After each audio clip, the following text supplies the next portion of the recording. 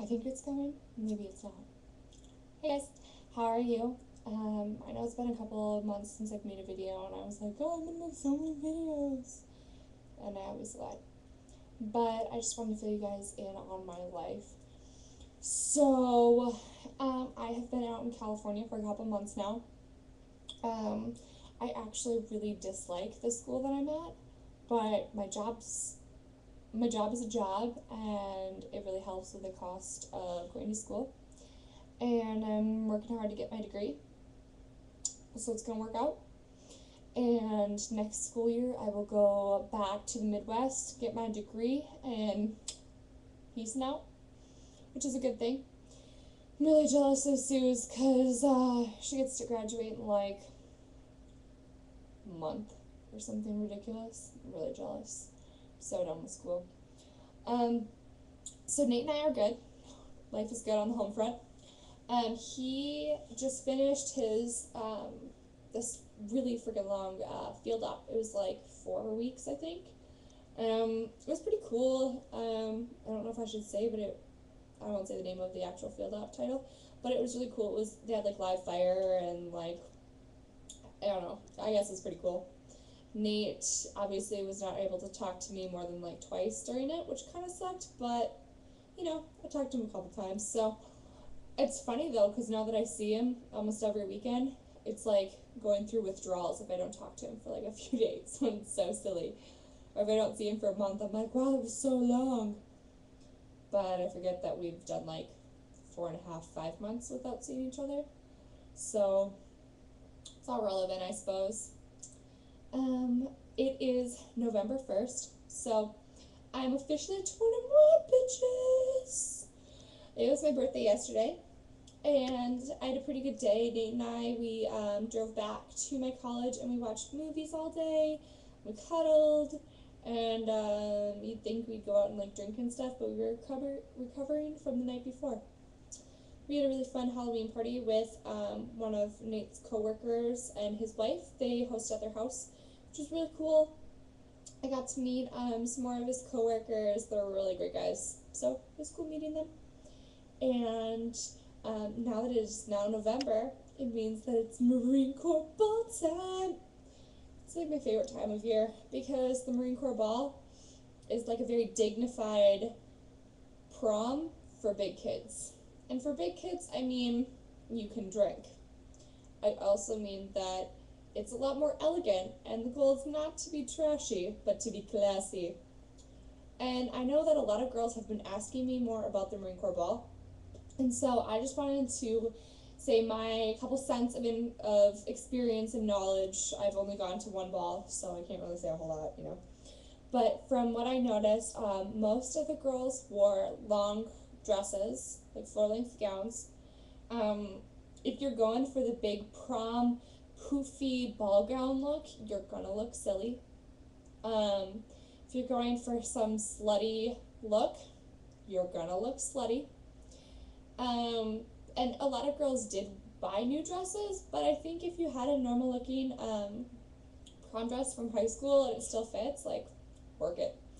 So, colors that look really good with the dress blues are black, white or like cream, obviously red, and different shades of blue. I don't know if like light blue would look like awesome, but you know, royal blue or dark blue or like navy blue, all of those would look really pretty. So that's just, I saw a lot of girls with those dresses last year. And I am one tall girl. I am 5'10" or 5'11". I am very tall. Nate, my boyfriend, is 6'2", 6'3", so we're both really tall. So when I was thinking like, oh, Marine Corps ball, we're good, I brought heels, and I was like, oh, well, you know, I'm still shorter than Nate, like, I like wearing heels, I feel sexy. Marines are little men. Like, I don't know if we breed them bigger in the Midwest or what goes down, but they are little in my experience. They're all like 5'6", and if your man is 5'6", that's totally fine. I just was not expecting them. I just thought that all Marines were like these big, tall, strong guys, and they're all pretty buff and they're all pretty strong, but some of them are just short. So if you're tall, you should not wear heels, because I felt very self-conscious the entire night. So I changed to my flats because I brought them with, because I thought ahead, but I didn't think about that. I thought about like the back of my heels and how awful my feet would feel after, standing for a while. But this year, planning ahead, wearing the flats. They're actually really cute sandals that I stole from my baby sister. So, so cute. I want to show you guys my dress. I know you guys won't be able to see it very well. I'm kind of scared, so let me know what your opinion is on it.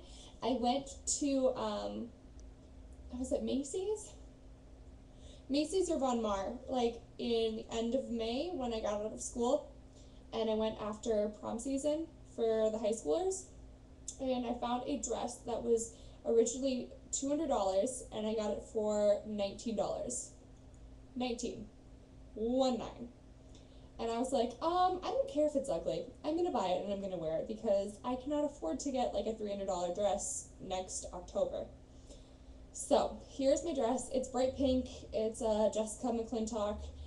It kind of has like a mermaidy, a little bit of a flare at the bottom, and it's floor length, and it like hikes up a little bit in the front to show off a little bit of like the calves area. So hopefully you guys can see it. I don't know how it looks in the webcam. Okay. So this is the top where my boobies will go. And then down here, like this part is open and it like flares down. And then the back is just straight. It has a little bit of poof, but it's pretty sleek. I like it. Nate's favorite color is pink, which is, very straight and manly. But he really likes it, and I like pink too. So I figured I don't really care if it matches the blues very well. As long as he thinks I look good and I think I look good, then we're good. So that was a lot of talk for not a whole lot of substance, so I'm sorry. I don't know if there's anything else new with me. No, not really. My family just came out to visit me, which was really cool, so I got to show them around California, and Nate and I have been hanging out with his grandparents who live in San Diego, and they've essentially adopted me as their grandchild, which is really nice because I love them. And we are going there for Thanksgiving because we're not flying home. And, I have another question for you girls up there. Okay. Are there any military, either girlfriends or fiancés who have flown home with their men, and gone through the airport with them? Because I know that with the military ID, Nate never wears his uniform when he's on the plane, because he whines and bitches whenever he's in his uniform anyway. But, he just, he has his backpack and his, military ID, and he gets first class seating, and he gets walked through to the pilot entrance and stuff. They're like royalty when it comes to airports, which God bless our troops. I'm all about. I'm just wondering if that's gonna work for us when we try and fly home together, because he's like, oh well, we'll get seats together, blah blah blah blah blah. I am thinking that we will not, because I'm going to have to go through normal security, normal baggage claim, wait in all the lines, and not fly first class. So we will definitely see. But if you guys have ever flown with your guys, I want to know how military ID works if you're not a dependent and even if you don't have a military ID. So let me know those two questions. And yeah, we'll talk later. See you guys later.